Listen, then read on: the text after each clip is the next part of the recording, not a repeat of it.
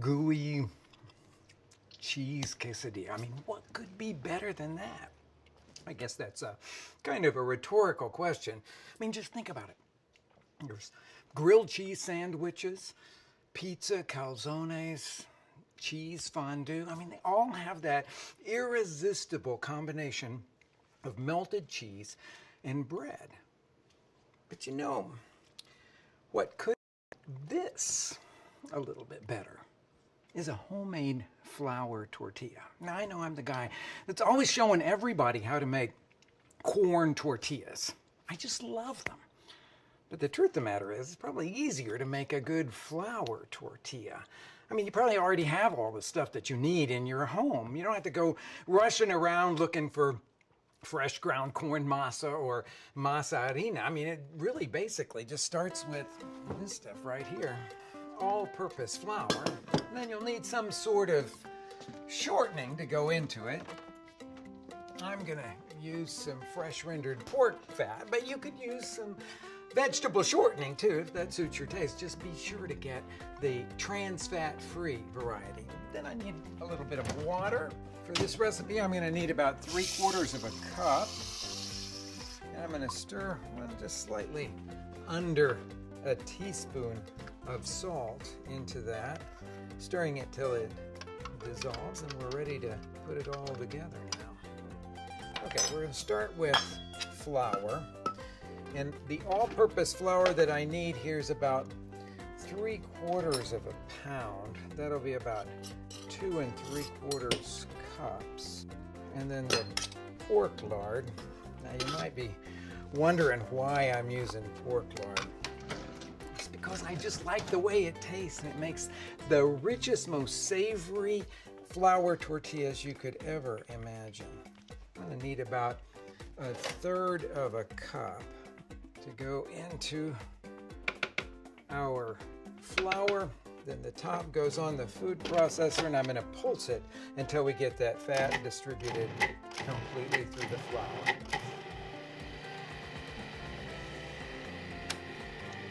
Now with the machine still running, I'm going to slowly pour in the water.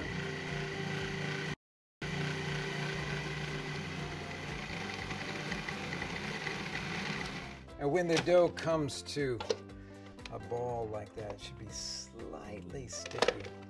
It's ready. No kneading is needed here, but it's ready to divide into balls that we're going to use to make those flour tortillas. I'll reach in and get a little bit of flour to sprinkle over the top of it. Pat it out kind of into a sausage shape here, and then using one of these scrapers, I'm going to cut it into 6 pieces, and then each piece in half to make 12 dough balls that I'm going to roll up and let rest for about half an hour on a plate covered with plastic. That'll make them easy to roll out.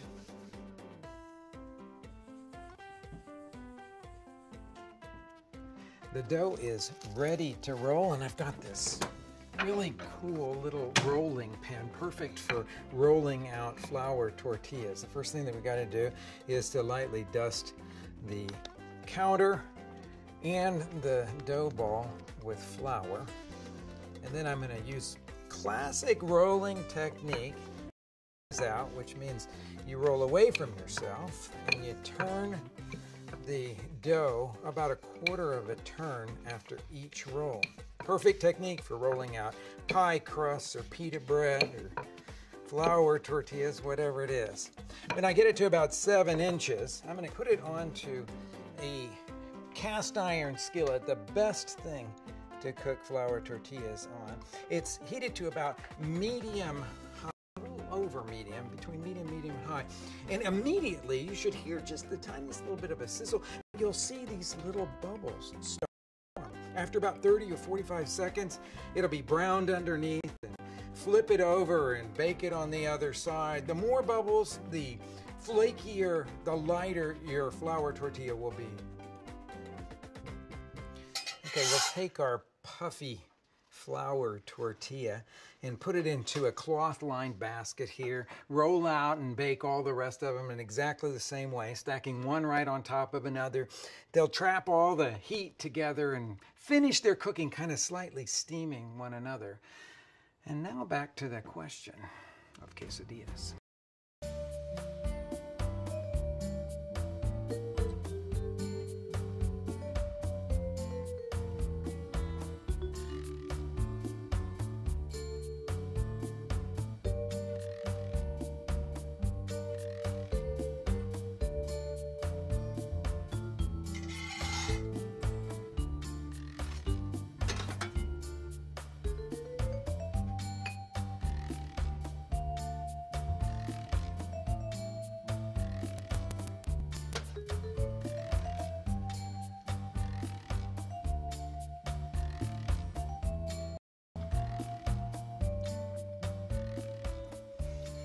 Gooey, warm quesadilla made with a homemade flour tortilla. Now, what could be better than that? Now, when I'm in Mexico City and it's Saturday and I'm in the mood for quesadillas, this is the place that I come to. It's called the Bazaar Sábado, or the Saturday Bazaar, and it's kind of like an art fair with a very famous quesadilla stall in it. This is the San Angel section of Mexico City, and well, forever it's been the sort of unofficial hub of the art world. I mean, just a few blocks over here is where Diego Rivera and Frida Kahlo had their home and studio, and they were always inviting over other famous artists and intellectuals.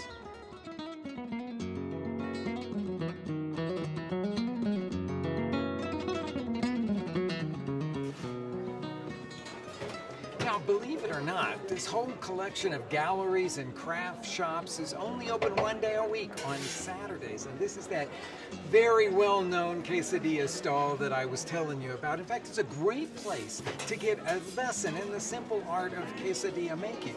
The first thing that you'll notice is that there's no flour tortillas anywhere in sight. In fact, the first thing that they do is to take some of that fresh ground corn masa and press it out in an old-fashioned wooden tortilla press, lay it on a griddle, bake it on both sides, and then they add to it whatever toppings, whatever fillings you want for your quesadilla. You can, of course, have cheese or roasted peppers, but they also offer chorizo sausage, a little shredded chicken mixture that they call tinga, some cactus paddles with shrimp, or some stewed squash blossoms.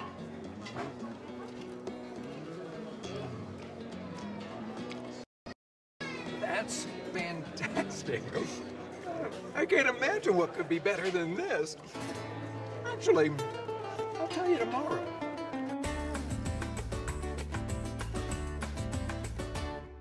Well, if the Bazaar Sábado is a Saturday-only affair, this is definitely its Sunday counterpart. I'm in the middle of downtown Mexico City at the old famous Lagunilla market. Definitely a little more rough and tumble than the Bazaar Sábado.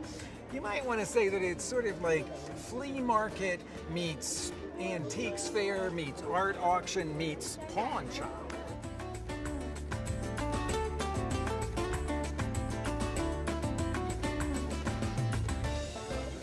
But no matter what cool things you find here, don't pass up this stall. They make some of the best rustic quesadillas in this whole town. Señora, por favor, me gustaría una quesadilla de quelites con masa azul.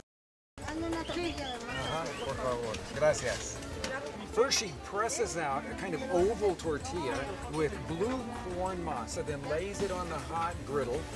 When it's done on one side, she flips it over, cooks it a little bit longer, and then takes some of that Oaxacan string cheese, lays it directly on the griddle to get it started softening, and then scrapes up that slightly melted cheese and puts it on top of the tortilla along with some cooked greens. These are the lamb's quarters that they have here. Folds it over style, and then serves it on a paper-lined plate. This is amazing stuff.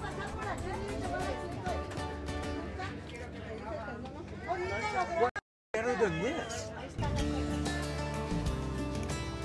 There's a whole new breed of restaurants in Mexico, well, especially here in Mexico City, that are embracing and reinventing the traditions of Mexican cuisine and culture. This place is called Paxia, which is the Aztec word for peace. I think you'll agree with me that the vibe in here is all cool and calm, right in the heart of the world's biggest city.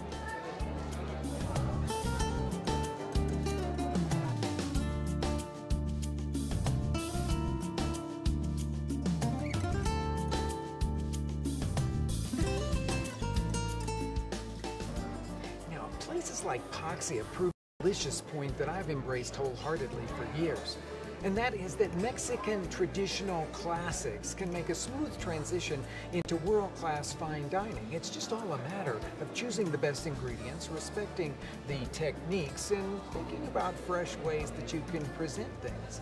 Now, here in Mexico City, you can go out onto practically any street corner and find somebody making fried quesadillas that are served on a piece of paper on a plastic plate. Well, here at Paxia, they miniaturize all of that and then serve them to their guests as a sort of delicate amuse-bouche just to start the meal.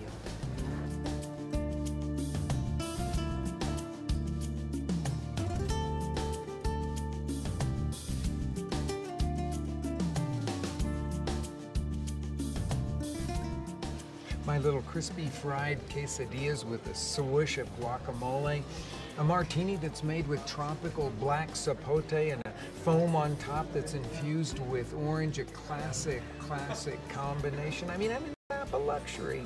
What could be better than this?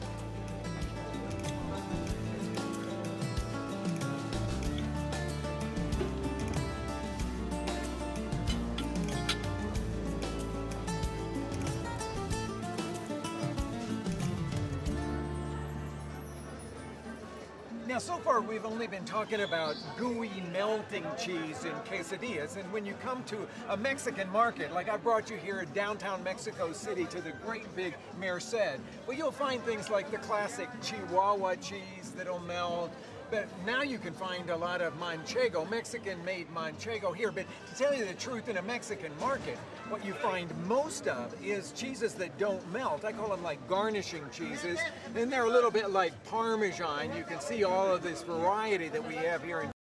You sprinkle it over the top of a dish, and it just makes the flavors pop. And then there's this.